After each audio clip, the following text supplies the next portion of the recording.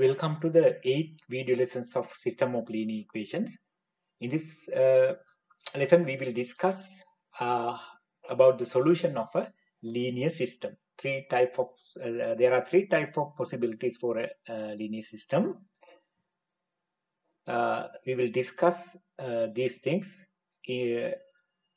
by using row echelon form of a matrix, how we can decide whether the system has a unique solution, infinitely many solution, or no solution situation. So if there for any system of linear equation of n variable, there are precisely three possibilities. The first one is the system has no solution. We call it an inconsistent system. And the system has exactly one solution, and the system has an infinite number of solutions.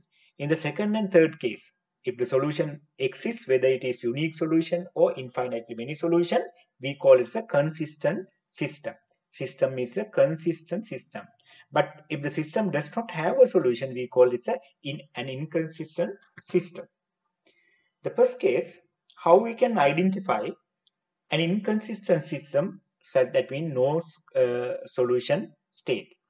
When the augmented matrix corresponding to a linear system is converted into its row echelon form, then if we have a certain row, at least one row, with the condition all the entries in the left hand partitions are 0 and there is a non-zero entry to the left hand partition.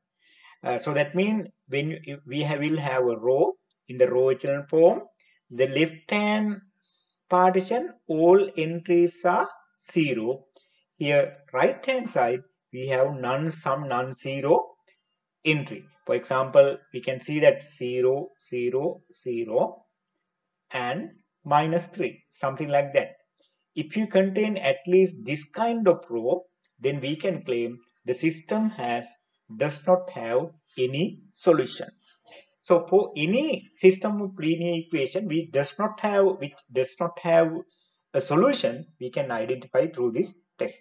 So in an inconsistent system, when you convert your augmented matrix AB into its row echelon form through row operations, then you will have at least one row, the left hand side entirely 0 and the right hand side you have some non-zero value. If you contain this kind of row, at least one row, then you can immediately claim that the system does not have a solution. So we will see the example. Suppose this linear system x plus y plus z is equal to 4, 3x minus y minus z is equal to 2, x plus 3y plus 3z is equal to 8. Now we can get the augmented matrix, left hand side, coefficient matrix 1, 1, 1, 3 minus 1 minus 1, 1, 3, 3. And the right hand side, constant vector 4, 2, 8. Now we have to convert this augmented matrix into its row echelon form. So this entry should be 1 since it is already 1. Below 1, these entries should be 0. So you can multiply to make this one into 0, you can multiply by -3 and add into the second row. And then to make this one into 0, you can multiply by -1 and add into the third row. So we can write it formally. You multiply the first row by -3 and add into the second row. So this will be new second row. Multiply by -1 first row and add into the third row to get the new third row. Then you will have this one. Now through these operations, so we have completed this as row echelon form, its row echelon form. Now we have to move to the next part, this one. Then we have to make sure this is equal to 1. For that purpose, we can divide by -1 over 4. So that means we multiply the second row by this one. And also we can make this is also equal to 1 by multiplying half R3. So we can write it formally.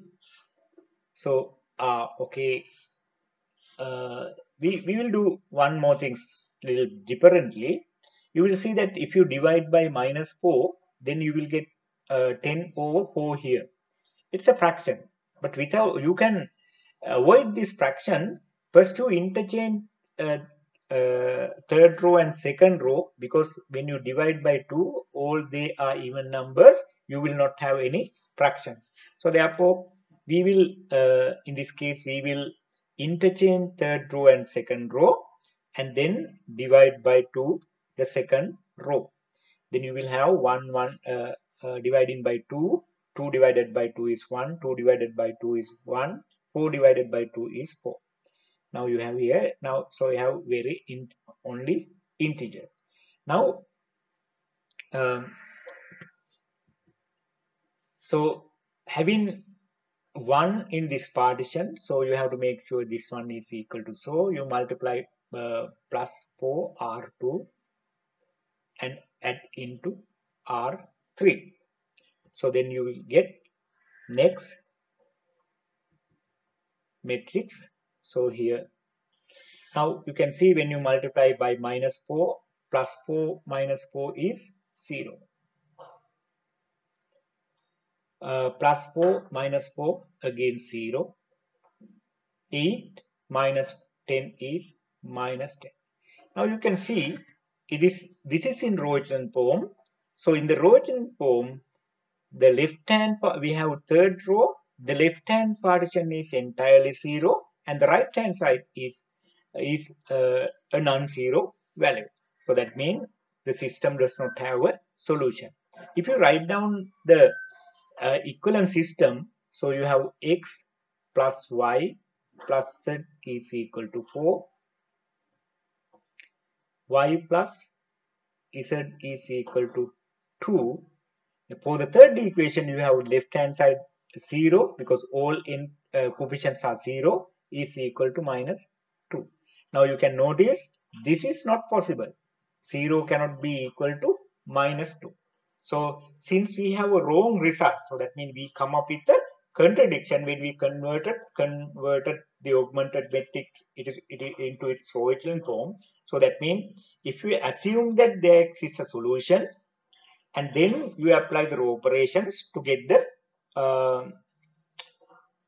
row echelon form, but it end up with the wrong results, so making a contradiction. So that means your assumption is wrong. What was your assumption? That there is a solution. So that means assumption wrong means there is no solution. Okay, so in the third row of the last matrix, left hand partition is 0 and the right hand side partition is non-zero. It's corresponding to the equation 0 is equal to -2. So therefore system does not have any solution. The system is inconsistent. So that's how we identify whenever system does not have a solution through the elementary row operations. So what we have done, we converted augmented matrix into its row echelon form.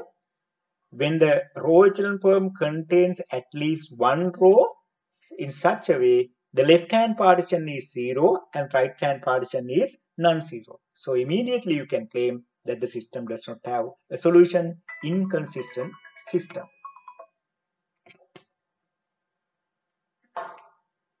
Okay, so in the next lesson we will discuss how to identify infinitely many solution and unique solution. Thank you so much for joining with us.